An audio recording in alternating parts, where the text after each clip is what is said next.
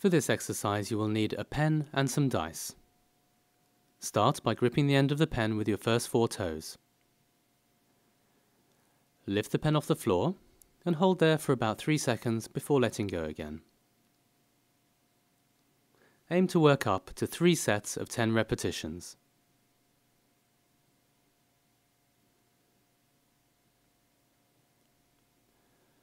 The next part of this exercise is to pick up dice individually and transfer them onto a new pile. Do this exercise quite slowly as it will have better effect on your muscles.